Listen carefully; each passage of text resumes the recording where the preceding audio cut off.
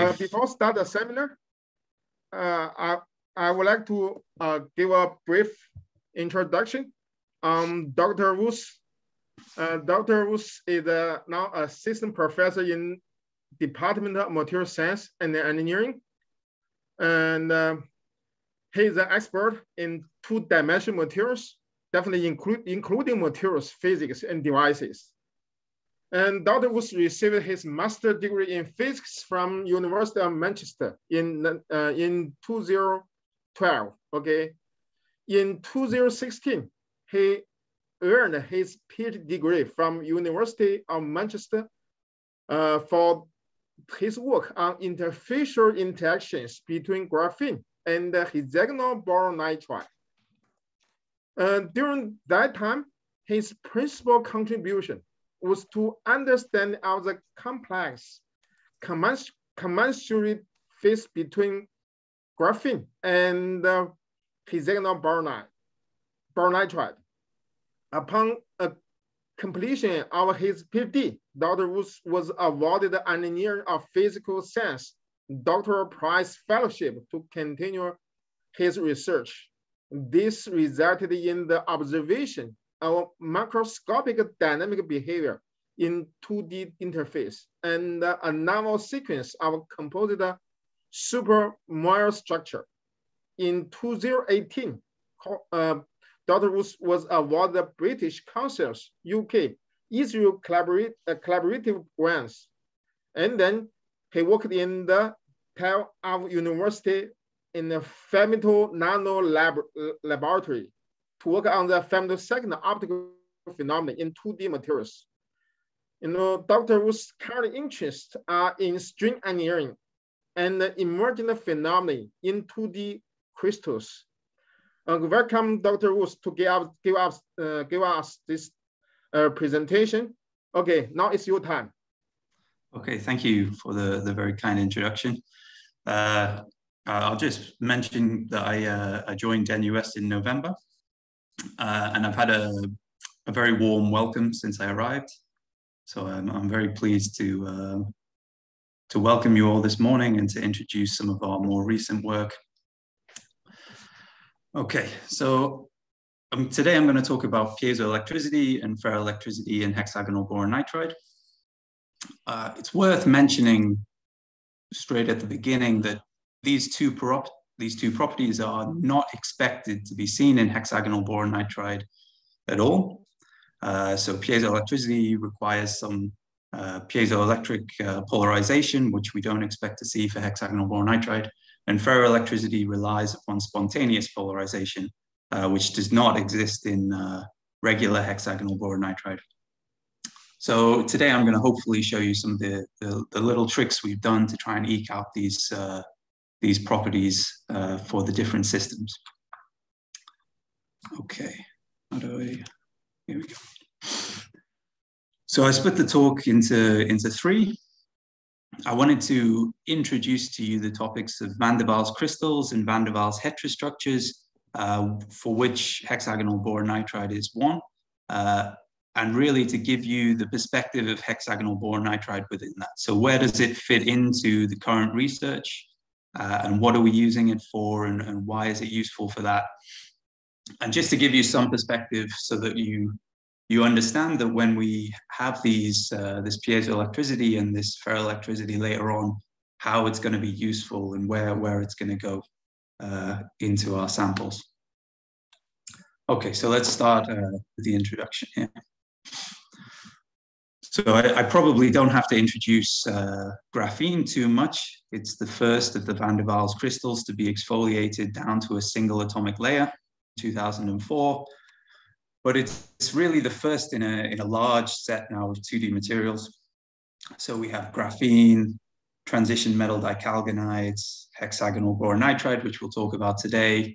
And all of these can be mechanically exfoliated down to just a single atomic layer. We have something like black phosphorus, niobium diselenide, frankieite, which is a natural van der Waals heterostructure, natural layered material, and something like chromium bromide. And all of these, this is not an exhaustive list at all, but I chose these ones because in the screen at the moment, what you can see is a lot of different material properties. So in graphene, we can quite reductively call it the metallic or conductor. Transition metal dicalcanides, the direct gap semiconductors in their monolayer form. So they have very strong light matter interactions. So here's our optical properties. Hexagonal boron nitride is the wide gap insulator. So it's a dielectric layer.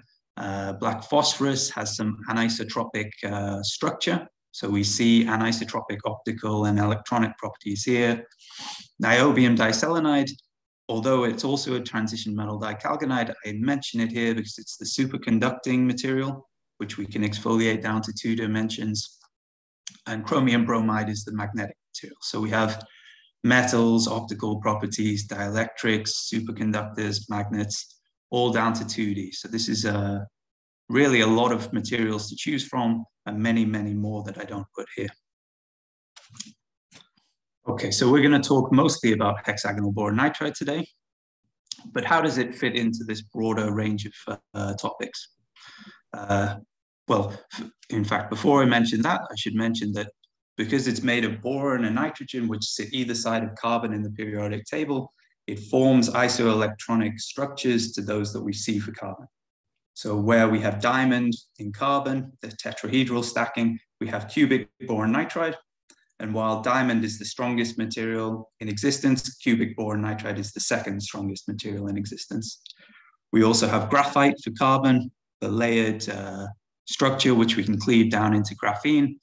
For boron nitride, we have hexagonal nitride, which is, again, layered structure, which we can cleave down to atomic layers. Okay, so how about hexagonal boron nitride's individual properties? Well, I've mentioned that it's already a wide gap insulator with a direct gap of about 6 electron volts, an indirect gap of about 4.5 electron volts. So it's not much use for electronic properties on its own, but it is perhaps useful for its mechanical properties because its bonding is so similar to carbon's, it shares close to carbon's strength. And it has a Young's modulus, which reduces as we move down to few atomic layers. But as we do that, we also increase the breaking stress as all these materials follow Griffith's law.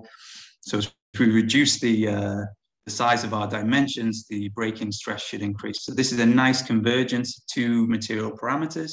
As we go to 2 dimensions, they become easier to stretch, but they should also be able to stretch further before they break. So this is going to be useful for our piezoelectricity. Okay, so now we can talk about boron nitride as it fits into van der Waals materials. And what a lot of research is focused on is building up van der Waals materials into so-called heterostructures. So layered structures where you have multiple layers, maybe different types, all with different properties, working complementary alongside each other. And boron nitride has principally been used as a substrate for, say, graphene electronics. And the reason why it's been utilized in this way is because when we put another van der Waals material on top of hexagonal boron nitride, we create blisters of contamination in the sample. So you can see in these atomic force microscopy images, these white marks are contamination blisters, which sounds like they should be a problem, but actually they're a result of the adhesion between, say, graphene and boron nitride, ironing out all of the contamination between the layers into these collated areas. And so all the region between these bubbles is actually atomically flat, atomically smooth, very defect-free, contamination-free area. And we can build our devices into here to get the best out of our material properties. So the best known example of this is we just then take boron nitride as a substrate, take boron nitride as an encapsulation layer for graphene, and we can get extremely high mobility electronics in the graphene layer in the middle. And this is probably one of the simplest heterostructures being produced, but it serves the purpose of explaining that boron nitride is being used as this very nice dielectric substrate for all of our van der Waals heterostructures. And all of the crystals that I showed you before, we're using hexagonal boron nitride for all of them to try and get the best out of their properties. Okay, so this is just a summary of that to say that hexagonal boron nitride is actually being used everywhere. So even when we're not interested in hexagonal boron nitride's own properties, we're still using it to get the best out of the other materials. And so this is going to be something that if we can tweak its properties slightly, or we can include some functionality, then this is going to be give us more possibilities for increasing device functionality. Okay, so let's talk a bit about our first real topic today, which is piezoelectricity. So the motivation for using boron nitride in this, I've already discussed a little bit about already, which is that when we move down to, say, monolayers to fewer layers, we can withstand more stress in our materials. So we can strain them more. And piezoelectricity is the coupling of mechanical strain with electric potential. So the more strain we can put into our sample, the larger electric potential variation we're going to be able to get with through piezoelectric coupling. Likewise, as well as being able to withstand these huge stresses, we can also strain them more easily because the Young's modulus reduces as we get to fewer layers. So I mentioned this already, but it's worth saying again that this is a really nice convergence of two effects when we go to single atomic layers. And then the final thing to say about boron nitride in this regard is that we're already building it into our devices. So anything else we can add would be really great. Okay, so where does piezoelectricity fit into two-dimensional materials? Well, it's already been demonstrated for molybdenum disulfide, transition metal dicalgonide. And what these guys did in 2017 was they put their MOS2 on a polymer and they flexed their polymer, you can see here. And by flexing it, they introduce uniaxial strain from one end to the other. And they can use this by flexing it backwards and forwards to drive current through a series circuit. And this is quite a cool result, and it's quite a nice paper they produced. But one thing that I would like to address is that if you do it in this form, you're sort of limiting yourself to using the edges of your crystal. So here they utilize the fact that they can bend the crystal quite easily, which is using the 2 dimensions, but they're not actually using the central region of the crystal. And so we'd like to maybe try and think about how we could do that in our own experiments. Right, so let's meet our first problem, which is that hexagonal boron nitride has a centrosymmetric unit cell. And that is to say that if we invert it, we get something which looks the same. In terms of piezoelectricity, speaking specifically, that means that if I strain it, if I get a polarization in one of our layers, then because the adjacent layer is the inversion of our first layer, we'll get the same polarization in that layer, but it will be pointing in the opposite direction.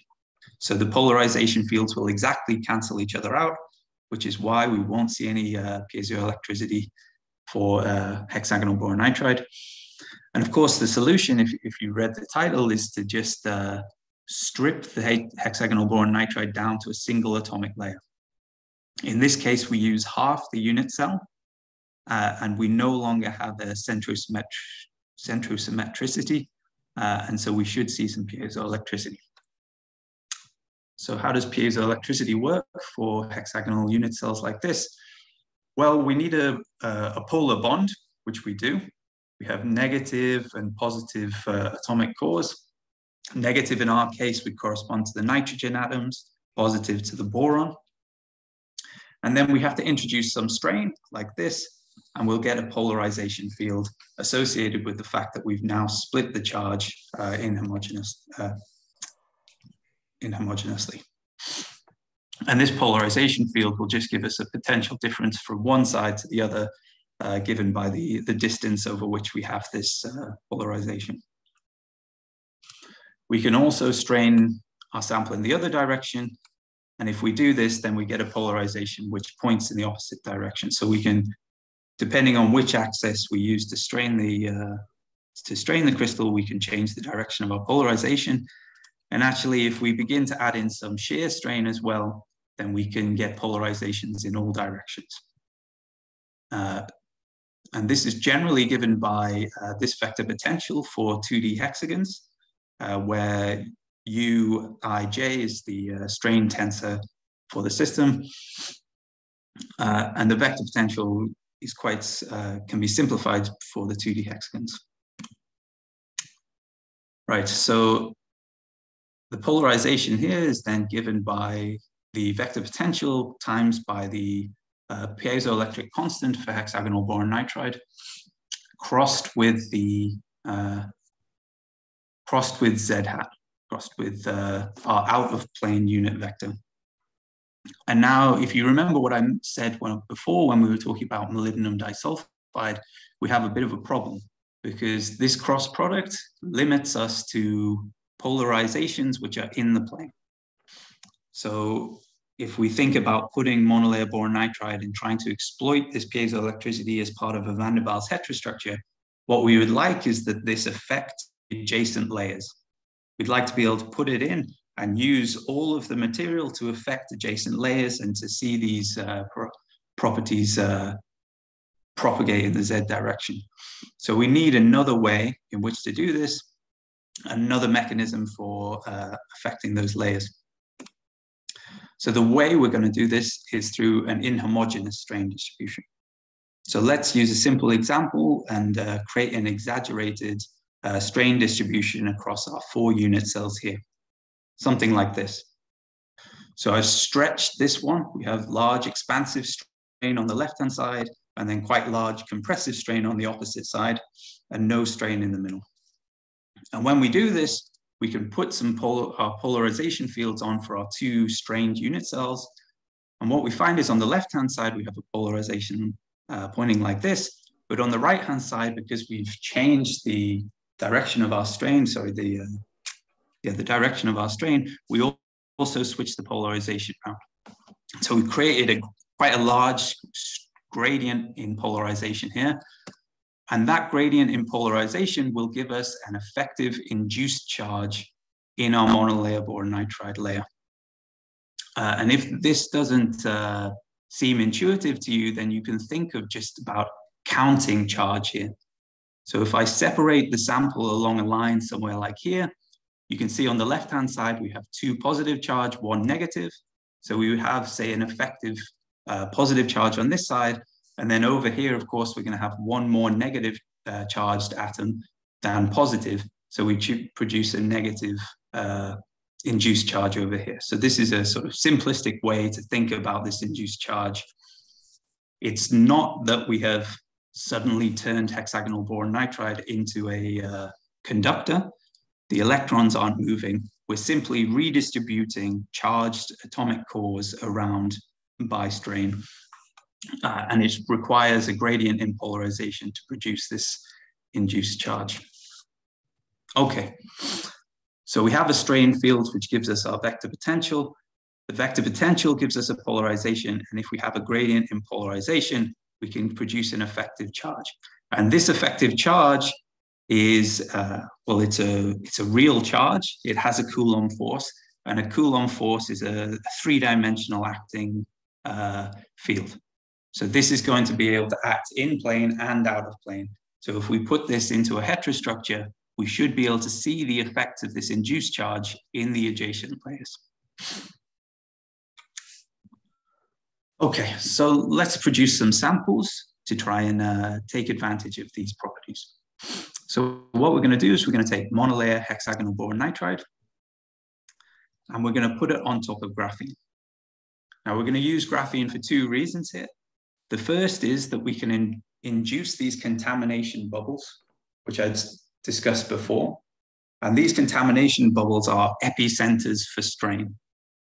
So they're going to be large strain producing features in our samples, and we can try and look at that and predict how the strain will appear not only on top of the bubble, but in the surrounding area too. The second reason to use graphene is because it conducts electrons. And so if we have an induced charge in our monolayer boron nitride layer, we can expect that the electrons in graphene will see this charge and move accordingly. So these are two reasons to use graphene as our adjacent layer.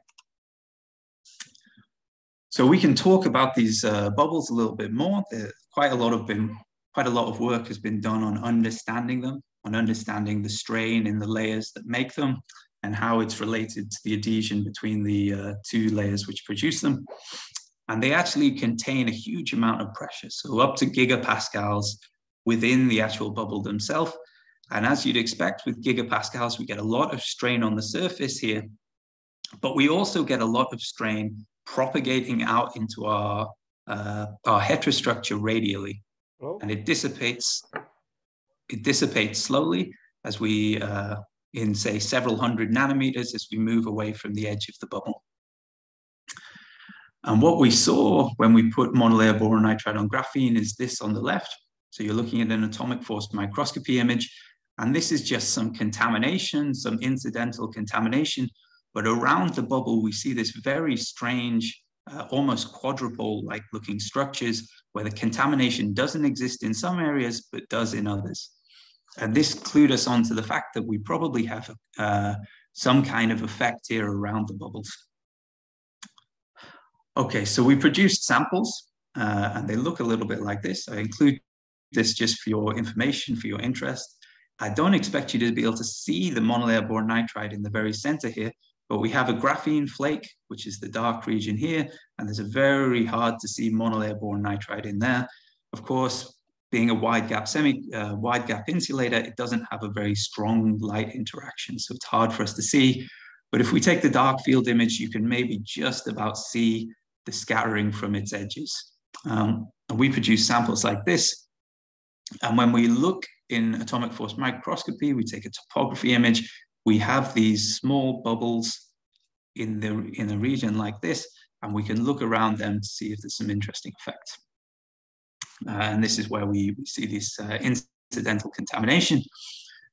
So Dr. Andreeva had the smart idea of maybe trying to deliberately introduce some polymer onto our sample, but using polyelectrolytes. And these PEI polymers are long polymers which tend to align along electric fields. So they can feel an electric field and they want to align upon the electric field. And so we could put them on our sample, and what we would hope is that we would see something like, you know, when you put iron filings on a magnet and they follow the magnetic field lines, something like this in our sample. So we did this, and we got these very nice, very beautiful images where you can see some kind of correlation in the direction of our polymers as they interact with the bubbles in the center of our picture. So hopefully you can see here, there's some kind of azimuthal orientation around this bubble, maybe a little bit around this one. But unfortunately, this work is ongoing and it was inconclusive. We weren't able to get something quite out of this. But we can hopefully you can see there that there's the indication that something is going on. So what we did next was we took our samples, monolayer boron nitride on graphene, and we did some electric force microscopy. And when we do this, we can pass an AC voltage between our current, our metallic tip and our silicon backgate. And if you have an AC voltage between the tip and the backgate, you'll get forces related to the contact potential difference between the tip and the backgate, the capacitance, how the capacitance changes in the Z direction, and the dielectric of the material in between. But thankfully, we can decouple a lot of these parameters by looking at both the first harmonic of the oscillation of our tip and the second harmonic. So the second harmonic is sensitive to the capacitance, how the capacitance changes with Z and the dielectric, whereas the first harmonic is sensitive to all three of those plus the CPD. And this is the one we're going to want to be looking at, the CPD. So we can say that if we can see something in our first harmonic, but we don't see it in the second harmonic, we can isolate it as being a force due to the contact potential difference or the just the potential difference between our silicon and our tip. Okay, so we measured electric force microscopy across our bubbles. What you're looking at is a topography image in the left, and then the EFM image on the right. And this is the profile that we take across, and we show you the profiles on the very right picture here. So what we can see is that the gray curve here, the topography image, follows the shape of the bubble precisely as we would expect for atomic force microscopy. The second harmonic of our EFM signal drops to 0 almost exactly where the edge of the bubble is.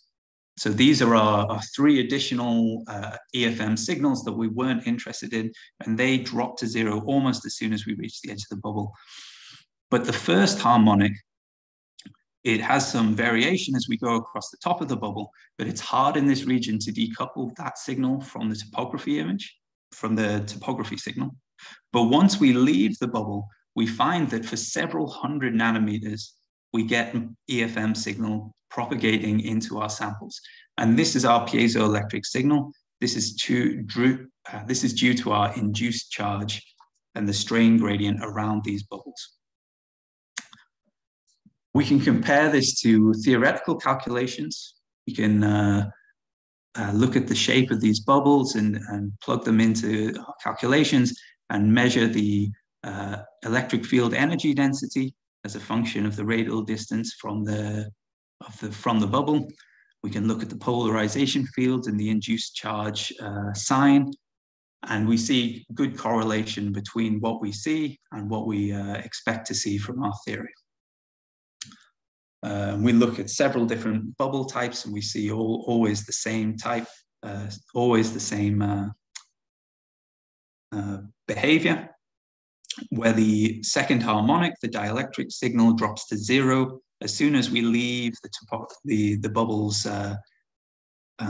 immediate vicinity. But actually the electric signal, the first harmonic, propagates hundreds of nanometers into our stack as expected from our theory. There's the theory for a bubble of this kind of shape.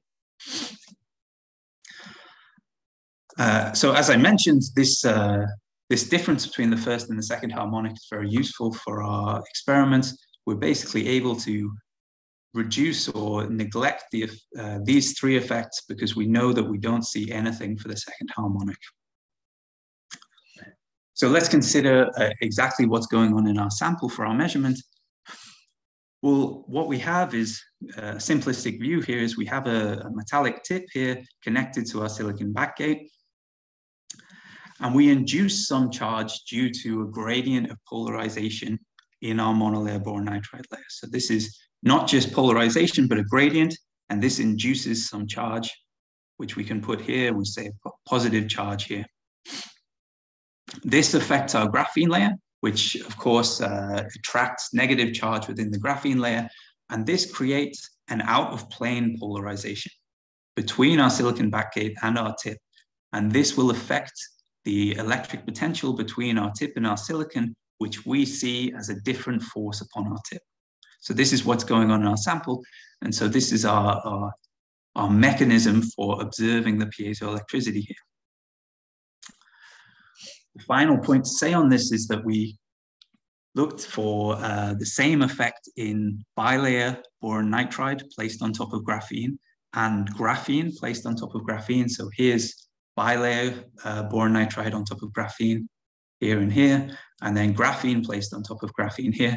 And we don't see any signal like this, as you would expect, since when we return to the bilayer boron nitride system, we get back to a centrosymmetric unit cell again, so we don't have any piezoelectricity. And of course, for graphene, we don't have any polar bonds at all, and electrons are allowed to move, so we shouldn't see any effect of piezoelectricity for graphene either. So this is just to confirm that our measurement is really working only for monolayer boron nitride.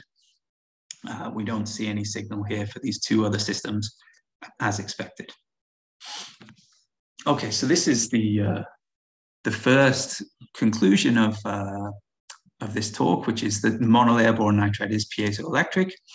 And not only is it piezoelectric, but we can actually use this piezoelectricity to affect adjacent layers. So we don't just have to consider the edges of a uniform strain in our monolayer boron nitride to change the electric potential from one edge of the crystal to the other, but we can actually create a strain gradient within the crystal, and that will affect adjacent layers. So this is a really interesting mechanism, particularly for building up van der Waals heterostructures, where we're interested in affecting layers affecting each other's properties.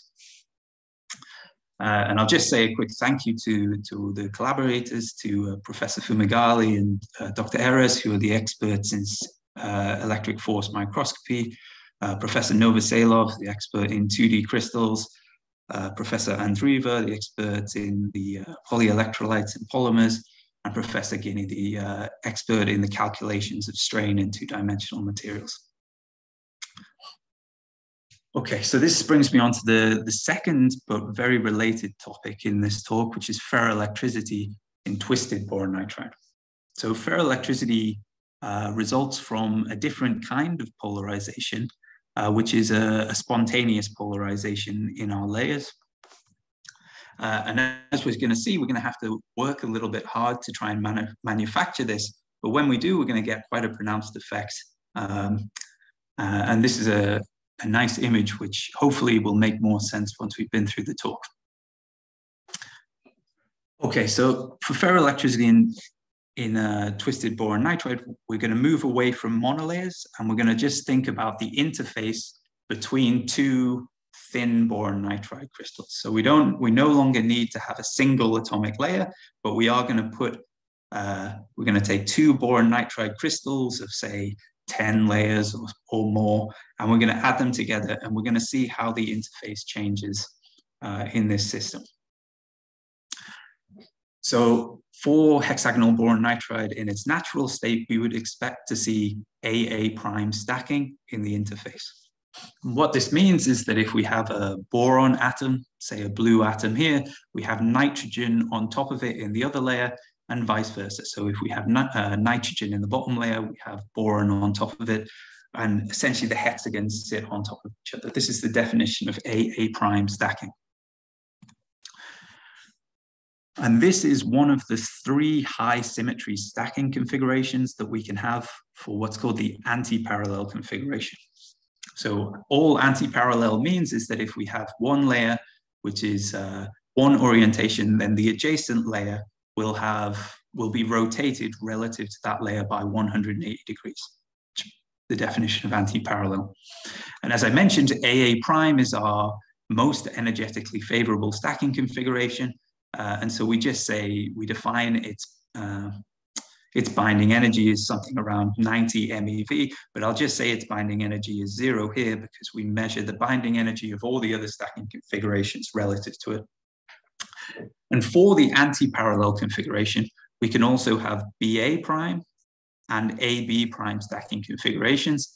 And these stacking configurations have higher energies. So they have less binding energy, so they're less energetically favorable. And this can be understood in terms of just lattice binding, because if we have polar molecules here, we have positive and negative charge likes to sit near each other. So it's just a simple case of lattice binding. As well as the some van der Waals contribution too. But what happens if we move our system from anti-parallel, where the adjacent layers are 0 and 180 degrees to each other, to parallel, where they're actually the same orientation? So you can see that here, where I've created AA prime stacking on the left, that's anti-parallel, but here we can't have AA prime stacking anymore, because we would have boron on top of boron or nitrogen on top of nitrogen. So now we've switched to the parallel view. And so we have the analogous stacking for all of our anti-parallel, but in the parallel case. So we switch from AA prime to AA. So we lose the prime when we go from anti-parallel to parallel. But now, rather than having boron on top of nitrogen, now we have to have nitrogen on top of nitrogen, boron on top of boron. And so the same as we had lattice binding, which made AA prime stacking favorable here, this is going to work in the opposite case for the AA system. And so the So you can see now that relative to AA prime, so the AA prime stacking, AA actually has very high energy. So it has low binding energy. This means this is very unfavorable for the parallel configuration. But whereas BA and AB prime were less favorable than the AA prime stacking, BA and AB are quite close in energy to the natural configuration for hexagonal boron nitride. So it will be interesting to see what happens when we can put our boron nitrides together in this parallel configuration. Interesting to see how the interface will restructure itself. And so we can note as well that these two stacking configurations, BA and AB, for the parallel interface have the same binding energy. And the reason for this is that they're actually the same stacking configuration, but just inverted. So if I were to put a mirror in between these two planes, then I would switch from AB to BA, or I could alternately just rotate this round and put this layer on top and this layer on bottom, and I would end up with the BA stacking configuration as well. So I can get between the two of these by just a mirror plane. But another way I can get between the two of these is actually just by a translation.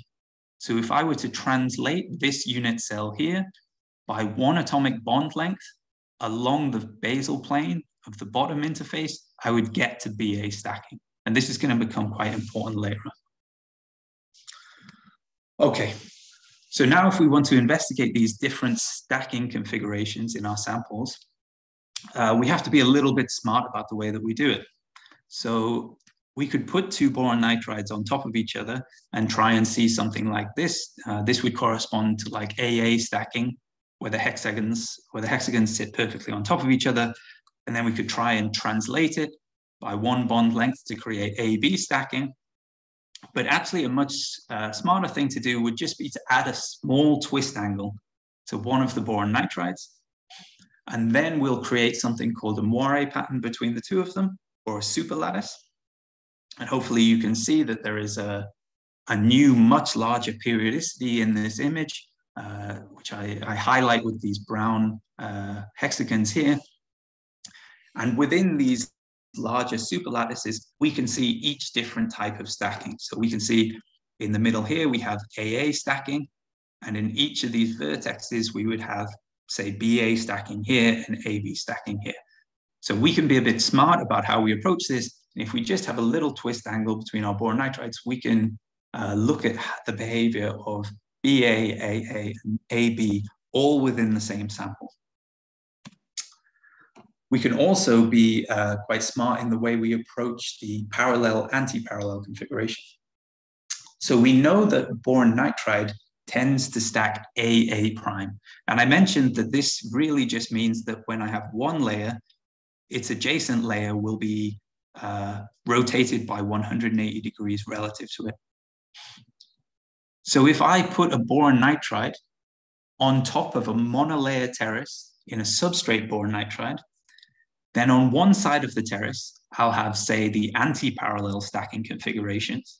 And on the other side of the terrace, I would have the parallel stacking configurations, because the difference in the monolayer terrace is already this 180-degree twist. So we can do those two things. We can create a superlattice samples where we can probe the different stacking configurations for each configuration, but we can also put our boron nitride across a monolayer step so that we can see both parallel and anti-parallel stacking configurations all in one sample. Okay, so we produce samples like this. This is a bulk boron nitride crystal. And we're looking for a monolayer terrace in the interface here. I don't expect you to be able to see it, but just for your information, they're quite hard to find. There is actually one here, and it's down there. And maybe if I show you the dark field image, you can just about see that there's some scattering from this terrace here. So these are really hard to find, but not impossible. And yeah, that's where it is. We use a series of micro manipulation and polymer steps to lift up one boron nitride from a substrate, pull it across on our polymer, and put it down on top of the other boron nitride across the monolayer step using a transfer system, something like this. And when we do it, we end up with this. So this is our top boron nitride on top of our bottom boron nitride. This is just in case you're interested to know what these kind of things look like. But what we've done here is we found our monolayer step. We got another boron nitride. We put it on top of the monolayer step in the bottom boron nitride. And now we're going to do some electric force microscopy. I described the operation of this before when we were looking at piezoelectricity. And let's see what we can see. Okay, so we see something like this. So this is, on the left, you're looking at just AFM topography image of our flake. This is the edge of our top boron nitride. And running through the middle here is our single atomic terrace in our bottom boron nitride. And on the right-hand side, you can see our EFM signal. And what you can see is that we have this very regular periodicity in EFM signal, which doesn't exist in topography, and it cuts off exactly where the monolayer step is. So this is a really good indication that we have anti-parallel or parallel on one side of this monolayer step, whereas parallel or anti-parallel on the other. So we have the inversion across the monolayer step, and we're seeing something really interesting for one of these configurations. And so when we produce lots of samples like this, we see a lot more of these hexagonal-like domains. And they have different sizes, different, which really just relates to the exact alignment between the hexagonal boron nitride crystals. But you know, if you look here, we've got 2 microns. So we're getting triangular domains, triangular superlattice with 2 micron-sized domains. So this is really quite nice images. One thing I like about this image is that you can see exactly where the top boron nitride ends, and that we see that the EFM signal becomes perfectly uniform when we move off of the top boron nitride. And so this tells us that this signal is exactly related to the interface between our 2 boron nitride crystals and not some other feature within the boron nitride that we would need to understand. So we can look at another system where we see similar triangles to try and understand our own system. And this is the twisted bilayer graphene system. This is an STM image of 2 graphene layers placed on top of each other. And this is useful for us because not only does it look very similar to our system, but actually for bilayer graphene, we can't have the anti-parallel configuration. Because graphene has 2 identical sublattices, we can only ever have the parallel configuration. So we know that we produce these triangles when the interface between the 2 crystals tries to reorganize, tries to create a system where it has preferential stacking in as much of the interface as possible. The only problem it has is that the BA and AB stacking configurations for a parallel interface have exactly the same energy. So when they compete over which takes up more of the interface's area, because they have exactly the same energy, they end up taking up exactly the same amount of the area. And so that's why we see these triangular domains. So one of them is AB and one of them is BA. And hopefully you can see that this compares really nicely with our work on twisted hexagonal boron nitride interfaces. So this suggests to us that our hexagons are probably for the parallel case, and they're probably, we're seeing the difference between BA and AB. And so we can return to our little schematic here. So we have a superlattice where we see AA, BA, and AB. And if we overlap what our triangles would be, essentially our triangles would look like the BA and AB configurations, and the AA stacking, which remember for parallel is very unenergetically favorable. This becomes a small area of our superlattice area, and the BA and AB take up larger areas, and in fact equivalent areas to each other because they have the same energy. Okay, so this is just a summary of the energies we saw before. So for AA, very unfavorable very high energy stacking configuration, whereas AB and BA have the same energy. So we can do some theoretical calculations to relax this system and find out how the interface will organize itself. And what we find is that for the parallel configuration, we find exactly what I've just described, that AB and BA configurations share the same amount of the unit cell, and that the AA stacking configuration is compressed into these small areas because the interface really doesn't want to have any AA stacking at all, because it's energetically unfavorable. This contrasts to the anti-parallel case, where AA prime is the most energetically favorable, and we would expect to see hexagonal unit cells to our superstructure, where both BA and AB are less energetically favorable than AA prime.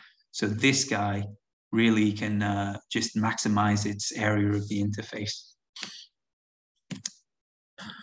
Okay, so now we understand why we're seeing triangular domains, AB versus BA. Now we need to understand why we see them at all. What is the contrast that we're observing in our EFM signal? Because we don't see anything in topography, but we do see it in electric force. So what we do for this is we measure the force on our tip as a function of the DC voltage between our silicon and the tip itself. So we're measuring the electric field through our sample, and we change the DC voltage. And of course, this will depend on the work function difference between the tip and the silicon. But ultimately, we can make the force minimum when the potential difference between the tip and the silicon is 0.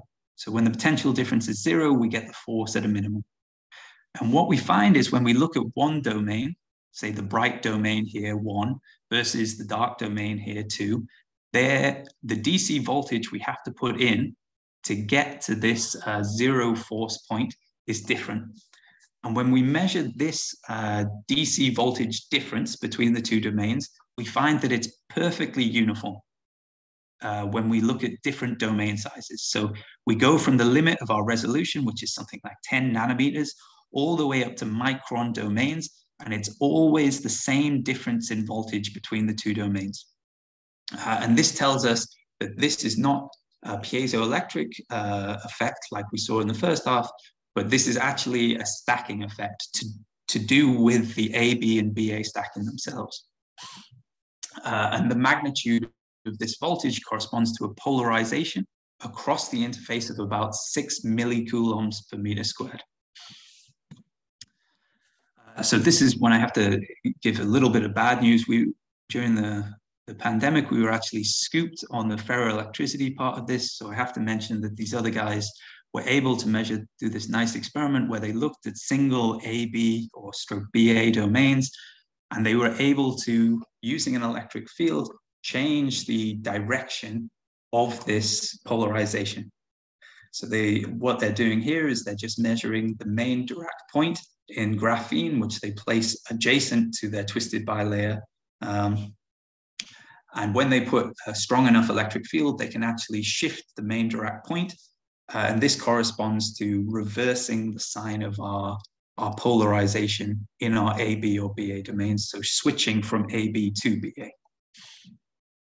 We can understand this simply by looking at what I said before. So if we have AB, where we have boron on top of nitrogen, and then the nitrogen over the vacancy in the lower layer, all I have to do is translate this up by 1 atomic bond length, and I get to the BA system. So we just can go backwards and forwards between these, and all it requires is a small translation between two equally energetically favorable stacking configurations, and we can switch the polarization. So this is what we can observe, and this is how we get to ferroelectricity across our domains. Okay, so how long have I got left? Only a few minutes. Okay, so now that we know that our polarization, our spontaneous polarization out of plane is a result of the AB and BA stacking, we can switch between the two of them by putting an electric field across the interface. it's useful now to think about, well, why are we getting the polarization here? And we can do this by analogy or by looking at the other Group III-nitride crystals. And these are quite famous for having large spontaneous polarizations, particularly in their wurtzite form. So this is scandium nitride, which is expected in its hexagonal form. So you're looking through the planes here. So this would be the hexagonal form. You're looking at each layer. This would have zero polarization. And when we start to displace the nitrogen atoms up between the layers, we start to introduce a polarization. So we have hexagonal form, and then the wurtzite form, which is where the displacement is 0.25 of the unit cell distance. And then the rock salt, where it's 0.5, has the biggest polarization, where we've displaced the nitrogen atom up by half of the interlayer distance. And so essentially our polarization is coming from just displacing one of the atomic positions out of plane relative to the other one. So we can consider how much we would have to displace our nitrogen atoms to create our polarization in our case. So if we take the hexagonal phase, we can start to think about how much we would have to move these up to produce an out-of-plane polarization for our system.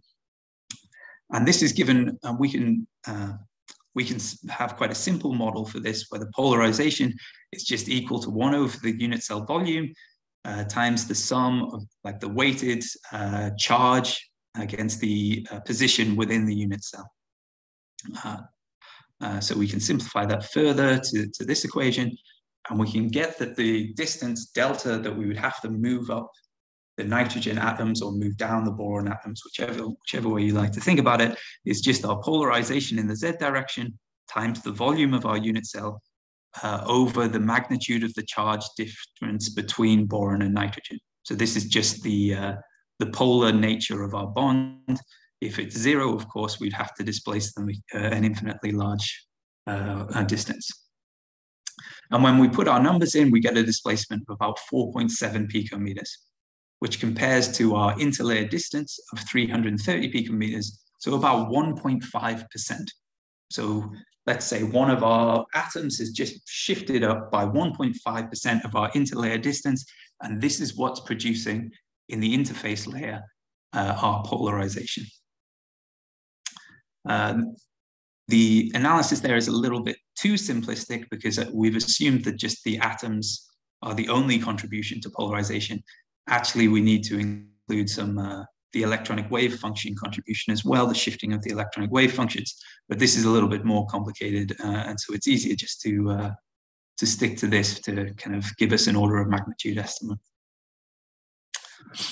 And the last thing to do, I don't want to overrun on my time, so is just to compare. So we looked at the wurtzite form of scandium nitride, and we can compare to the other common Group III-nitrides, which have polarizations in their wurtzite form, and compare the magnitude of our polarization to theirs.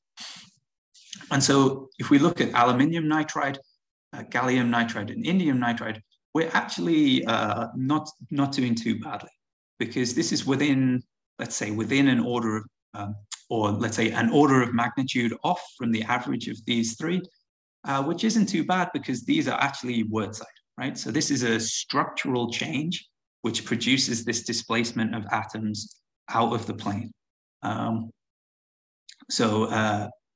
Wurtzite is a sort of tetrahedral form of stacking, whereas planar hexagonal is, of course, planar. So we wouldn't expect to have a polarization which would even be comparable to these. But we can understand why it's actually quite a big polarization in our case by just thinking about the bonding, because this is sp2 bonding, whereas over here we should have sp3 bonding, which actually reduces the increases the likelihood of the electrons being found on the non-nitride atom, whereas here we would have quite a large polar nature between our boron and nitrogen. So this is actually quite a large polarization for what we would expect, even though in absolute terms it's smaller than these others. Okay, so the final thing to do on this topic is just to say thank you to all the collaborators, again to Professor Fumagalli and Dr. Erez for their expertise in scanning probe and scanning electric force microscopy, to Professors Novoselov and Galin for their expertise on 2D materials, and then to Professors Guinea and Wallet for their in-depth calculations as to the relaxation at the interface. And then the last thing to do is to say thank you to you for listening and to invite any questions if there are any. Okay. Now it's open to the question. Is it? Let's see. Any question? Maybe you initializing the question? Yeah, sure. So Colin, thanks a lot for a very nice talk. So I like this talk very much for two reasons. So first, on your piezoelectric part, so it's based on bubbles, right? And I think it shows a very nice shift that we have had in the scientific thinking in 2D materials. So if we go back to like early days of heterostructures devices, people were fighting with these bubbles to get very nice clean interfaces. And then gradually people started thinking that there is nice, interesting physics in that. So as you mentioned, there are huge, there's huge pressure inside that you can use to induce pressure to some polymers that you trap inside. So we know, for instance, from optical experiments that if you look at the cross-section of such a bubble and how the band gap changes, you actually, for TMDC, for instance, boron nitride, you would have a minimum at the top of the bubble. And that means that if you create charges, for instance, photoelectric, through photoexcitation, you will get a kind of funneling effects, putting electrons at very high density at the top of these bubbles, and then even more complicated kind of traps around the perimeter of the bubble. So I wanted to ask you, so what motivated you to look at the bubbles? Was it just coincidental, or was there like thought, it was prediction first that there would be interesting effects there? So the motivation is twofold, really. One is coincidence, and one is that, as you say, these are kind of nice systems to look at. So I just returned to this image here. This image is actually maybe the first indication we had that piezoelectricity here would be a nice thing to look at. So this is an incidental thing. So we saw this contamination form all around this bubble in one of our monolayer boron nitride samples. And the effect is so strange, and I can't really do justice to the fact that when you look across this sample, you see this for all of the bubbles. You can see for this big bubble here that we have something related to the bubble in contamination, but you can also see here there's a little bubble where we also see the same thing coming out from the edge of the bubble. And this gave us an indication that maybe there's something quite a strong effect here. And this got us thinking that, well, these materials can withstand huge strains. It's expected to be piezoelectric in its monolayer form. Maybe these bubbles, which, as you say, are epicenters for these huge or relatively large forces, maybe they're actually producing a large effect. So this was kind of the serendipitous moment for this project. But the second reason that motivated us to use these bubbles is that maybe it's a little bit earlier, yeah. So if we go to this picture here, so the bubbles iron out these very clean regions. And so one of the problems with our electric force microscopy measurements might be that if you tried to measure, say, the effect of piezoelectricity on top of the bubble, you would have to decouple a lot of different signals. So you have topography changes across here. You also have unknown materials and distributions within this bubble. But what we know from the bubbles is that they have this strain distribution around the edge. And here, there's no topography here at all, really. This is where we get these atomically smooth areas. And so it's a system where we've already decoupled the topography from the strain. So you might also consider trying to introduce strain using nanopillars or other techniques like that. But they have the same problem where actually you would need to decouple some nanopillar topography signal from your electric force microscopy signal. But the bubbles we knew were an inbuilt system where we already had this kind of decoupling. So those are the two things. One is the sort of coincidence that we make some samples and we see some nice features or some interesting features in contamination. But the other side of it is this, we know that this system produces a nice clean area for us to look at. I hope that answers your question. Yeah, thanks, Colin. So the second thing that I was wondering, so we see more and more physics done with a twisted layer, and that is a unique property of 2D materials. So we've seen, for instance, superconductivity in twisted graphene. We've seen hybridization of states and appearance of new excitonic states in transition metal chalcogenide. So now we have another example that you show, which is ferroelectricity in boron nitride. So the main difference between these different techniques is the scale, right? Because if you do it in transport, you pretty much probe this moire macroscopically. And you do it in optics, you have a resolution of, let's say, about a micron. But here you image this moire pattern quite nicely. And as you can see, and you probably can expect, it's not perfect, right? If you make a perfect twist, you would have a perfect periodicity. And here you see that this pattern is a bit inhomogeneous. So from your end, that's obviously going to come from imperfections of the topography pretty much. So can you kind of say, like, how many units from your experiments can you say you have like a very, very homogeneous pattern? And at what length scale does it becoming homogeneous? And then maybe what is like the main features that are introducing these inhomogeneities into the moire pattern? Right, good question. So we deliberately made our samples. So the sample that you're looking at on the left-hand side here is 4 layers of boron nitride on top of a thick boron nitride. So the inhomogeneity here comes from the fact that the 4-layer boron nitride has some macroscopic strain distribution in it. So so here, where we have a large periodicity, we know that the alignment between the two crystals is very good. And then we have a crease in the 4-layer, and that's what produces this discrete change from here to here. So we have a crease, the angle between the two crystals changes discretely, and that produces the discrete change in periodicity. But we also see some elongated superlattice here, and it changes as a function here. Well, these layers can, because they, as you move them down to very, very thin, they become easier to include strain in them. It includes some macroscopic strain, which doesn't have a discrete creasing point or folding point or something like that. So this should actually be fairly straightforward to tweak, because if we go from, say, 4 layers up to 10 layers, then the ability to strain 10 layers is about 2.5 times harder than it is for 4 layers. So 10 over 4, it's just 2.5. So it's about 2.5 times the Young's modulus. And so these macroscopic strains are much harder to incorporate into an interface between a 10-layer crystal and another boron nitride crystal.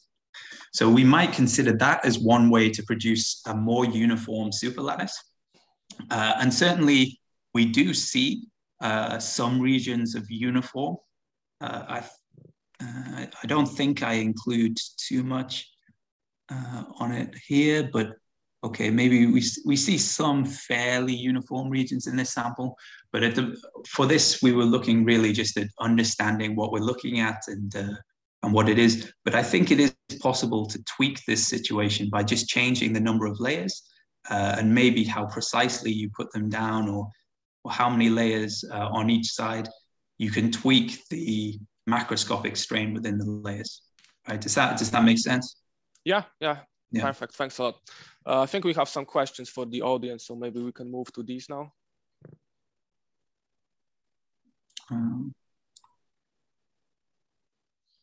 Jinxin, do you want to read them, or should I read them? Yeah, the first one, I think, okay, Colin, you can read maybe, yeah. Okay, yeah, I just see now. So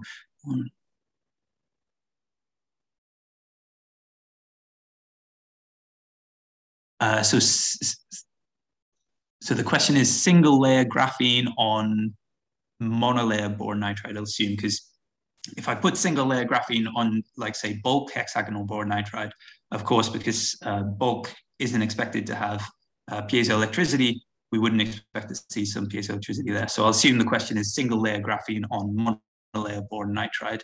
And do we expect to see piezoelectricity there? I think the answer, oh, I can't get rid of this. How do I can move it to one side maybe. Okay, so I think the answer to that question is really, let's go back to the theoretical look at what is in these bubbles. So we have to go quite a long way back. Okay, here. And so what we can say is that just due to the fabrication process, something like this will happen. So we would expect that if we have just a monolayer boron nitride as our substrate, and then we put graphene on top, we would expect that the bubble would more affect the layer you put down second, because your monolayer boron nitride is going to be on a substrate, silicon dioxide or something like that. So its ability to bend downwards is going to be limited by the fact that it's already on a substrate. It's an interesting question though, because boron nitride has a slightly weaker Young's modulus, you might expect to see something in the region around, because as both layers will try to relax the strain. So you might see something, but I would certainly expect it to be a more pronounced effect when the monolayer is on top, when it is the second one to be deposited, because then it's the emphasis is on the monolayer boron nitride to accommodate more of the strain.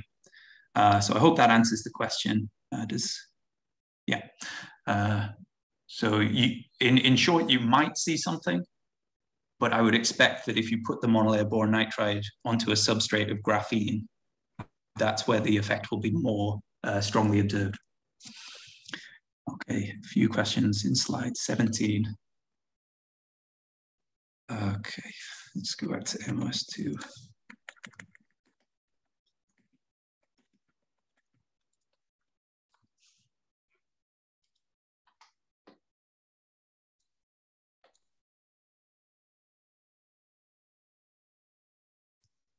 So in this result, so the question is about MOS2, and when we bend the polymer substrate, what's the sort of role of rippling stroke curvature on the result here? Well, the bending here, the curvature is the introduction of positive expansive strain. So that's what's introducing the strain here. And so because we have a piezoelectric material, that strain, when you increase the curvature, that's what causes our potential difference from one side to the other, and they use that to drive the electrons in a circuit. You can think of this curvature as being like, so what's the shortest distance between 2 points? What's the shortest distance between my 2 contacts?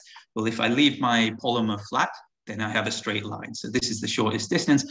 But then if I bend my substrate and I have that same distance, but I now have to follow a curvature around, then this distance across the polymer layer will be bigger. And this causes the strain, because the crystal has to follow this much longer path. So this causes the strain in the crystal. With regards to rippling, I think rippling is a feature of compressive strain. So what do you mean rippling in terms of the polymer? I think rippling in terms of the polymer would probably not have an effect on their results, but I'm not sure. And rippling within the MOS2 would be a feature of the compressive strain, but they're not actually creating compressive strain in their samples. How can inhomogeneous strain be precisely controlled for potential applications? That's a tough question to answer. So it's become a very hot topic actually in 2-dimensional crystals right now, is how do we engineer strain into samples? In answering that, it would be probably its own talk. I've spoken about a few things, like we use just the bubbles, which are kind of an incidental part of our samples, but people can use polymers and stretch the substrate like in MOS2. People also fabricate nanostructures and then place their 2D material on top of the nanostructures.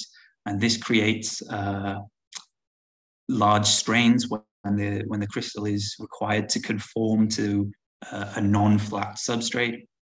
But to be honest, the answer to the question about creating inhomogeneous strain is a really big one. It's a really good question, and it would take quite a while to give a comprehensive answer, but there's lots of different ways to do so. The final question here is, how do you think density functional theory calculations and other simulations can support your experimental results? Well, we have, so essentially we're thinking about how the electrons behave. So I gave in the ferroelectricity section, sorry, I have to jump forward quite a long way. I gave some very simple analysis at the end about how we can consider our ferroelectric polarization to be just the displacement of atoms. So if we look here, I just said, okay, this has a set positive charge and this has a set negative charge. And if I displace one of them relative to the plane, then I will have a net out of plane polarization.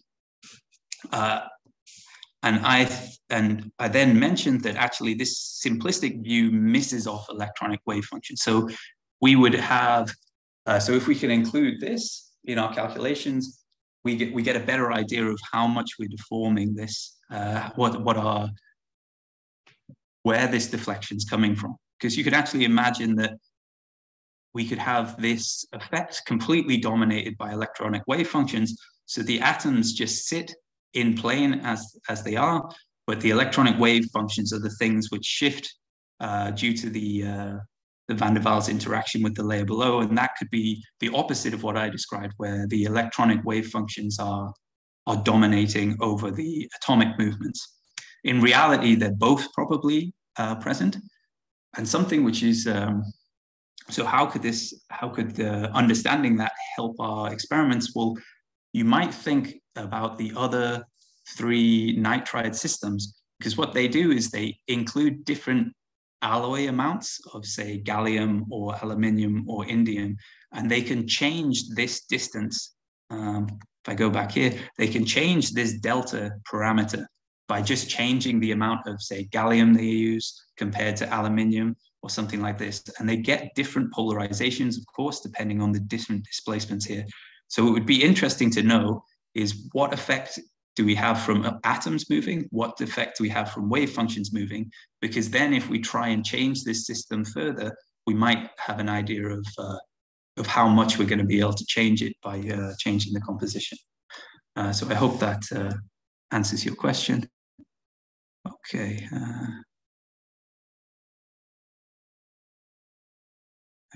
Does the polymer contamination affect the formation of the superlattice structure and EFM measurements? Okay, that's a good question. So does polymer contamination affect our measurements? Let's minimize that. So actually something that I didn't mention while we were doing this talk was that polymer contamination is actually deliberately not a feature of our piezoelectricity measurements. One of the reasons why we, let's keep going back. So we had this contamination here, but this is incidental. I don't know whether this sample was just left or maybe just treated in a particular way, but we ended up with contamination. We see this, but all the samples we make from then on, we're thinking about how can we decouple our EFM measurement from any topography signals. And so this is why actually we don't contact the graphene itself, but we contact the silicon, because then we don't have to do any fabrication techniques. We don't have to use it, we don't have to use any more polymers on the surface. We don't have to use any wet chemistry or anything like that to create contacts to graphene. So we're deliberately creating systems for this case where we have nothing here, no contamination. So we're making the sample as quickly as possible. We contact the silicon, so we don't have to do any more fabrication on the surface, and then we measure it within a day of making it, so that the polymer contamination is kept to a 0. So actually, all of this signal we can say is really not related to topography or not related to contamination at all. The second half of your question. So how does it affect superlattice formation? Then I have to jump forward again. So let's see. So we can actually see some contamination in the images here. So here we have a large piece of some contamination. Do we see some bubbles here? No, we don't. But we have contamination on the surface. We have contamination, maybe something here. I'm not sure exactly what this is. But contamination in this case doesn't affect our overall measurement because the effect is so strong that we're not worried too much about contamination. If there is any contamination between the layers here, we can expect that it would be ironed out into these big bubbles that we see in the first half of the talk. I'm actually a bit surprised that I don't have one to show you. It would be interesting to show you because, you know, these bubbles have a strain distribution around them. So we would see that strain distribution in the superlattice as well, but I'm disappointed to say that I don't have something like that to show you. But in short, the contamination is not a problem for looking at this effect because of this self-cleaning mechanism, because of this ironing out of the interface. I hope that answers your question. Okay, thanks for the time. So how do we introduce the twist between boron nitride with such control? So that's a fabrication technique. It's a good question. So let's go back and look at our sample. So I showed you this picture because I think it's interesting for people to know that these monolayer terraces and stuff, they are possible to see, but they're very difficult. But if we look at this image on the left, this is like a monolayer, sorry, not monolayer. This is just a boron nitride flake. And what we can see is that it has some very straight edges. So at the top here, so these edges are very straight, almost suspiciously straight. And actually this is because these materials, when you mechanically exfoliate them, they tend to crack along the zigzag and armchair directions. And it's the same is true for pretty much all Van der Waals 2D crystals. And so what you can do is you have these straight edges. You can then take a straight edge in this crystal and then take a straight edge in the crystal that you put on top. So you have two hexagonal boron nitrides, you bring them together, but they both have this very straight edge, and you align these straight edges together. And because you know that they will be zigzag or armchair directions, we know that we'll have almost perfect crystallographic orientation. In terms of getting precise alignment, i.e. the difference between 0.1 degree, 0.2 degrees, it's a bit of a random process. I'm afraid our mechanical transfer stage, something like this, it has a rotation, but we're really only getting alignment which is plus or minus at best half a degree or something like that. And we're just hoping that we get it right. Maybe it has a slightly better angular resolution than that, but it's not, we can't do it perfectly. So we can only get, say, plus or minus 0.5 degrees in our samples. Okay, does that answer the question? Yeah, I hope that answers your question, Aravind. And okay, and that's not a question. Okay, are there any more questions which people would like to ask? I have one question, Colin. Yeah. Sure. So for, you use a PFM to measure the ferroelectric property, right? Yes. Okay, for PFM, normally they measure the charge. So, this one exposed to a lot of the environments, maybe at the surface, they're screening some, charge.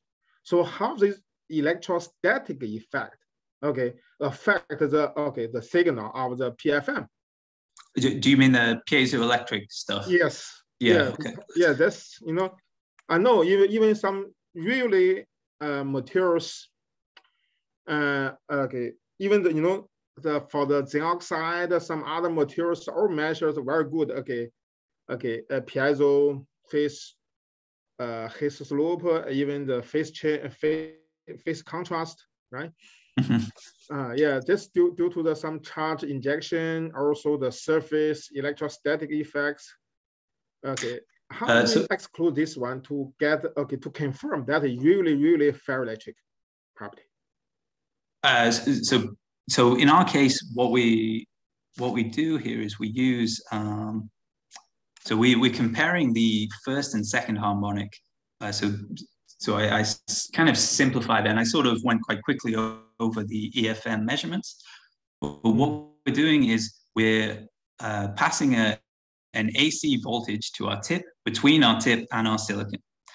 And the force on the tip and the silicon is we're going to measure how much of an effect it has on the tip's vibration in the first harmonic and the second harmonic. And so the second harmonic has a force proportional to a function of a lot of different effects, essentially capacitance and things like this. This first harmonic, however, has all of the same features, but it also has the contact potential difference. So what we can do is we can say, well, if we see something in the first harmonic and not the second harmonic, we know that this is due to the potential difference from the tip to the silicon. And so this allows us to take out, say, capacitance and dielectric changes. And so when we look at our profiles, what we can see, the red curve here, this is the second harmonic. And it drops to 0 just as the topography drops to 0. But the first harmonic stretches hundreds of nanometers into the stack. So way beyond our resolution, our measurement resolution. And so we can say that this is due to the potential difference. Now, how do we exclude the idea of, say, contamination or things like that? Well, in that case, we just have to look at the topography signal and say that we don't have any serious contamination. And we can look at the map of EFM to say, well, this is something which follows the shape of the bubble. So topography, you can see here, the black curve is really, once we leave the bubble, has 0 roughness. And also, when we look at the map of the EFM signal, if we had, say, like some charge trap or some local charging or something like this, we would not expect it to so precisely follow the edge of the bubbles. Does that answer your question? Yes, thank you. Yeah. Thank you very much. Very nice talk. Okay, any more question? If no more question, okay, thanks. Okay, Dr. Roos give us this wonderful talk. Okay, thank you. Okay, thank you very much.